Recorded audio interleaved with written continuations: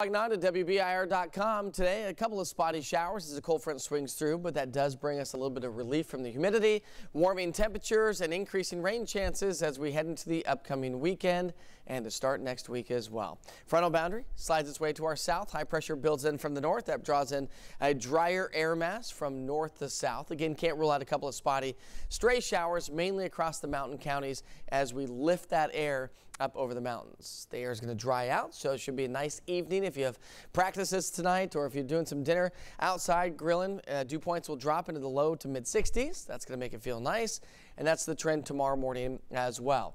And then the humidity is going to be increasing as we wrap up the week and head into the weekend as a couple of disturbances head our way, one from the south, one from the north. That increases our rain chances, and those rain chances will be increasing as we get through the weekend as well. So Friday, not a huge chance for a ton of rain. Saturday, more widespread rain showers, and then a few spotty showers expected on into our Sunday. Another cold front Monday, Tuesday, making for some beautiful weather by the middle part of next week. We'll keep you posted on that.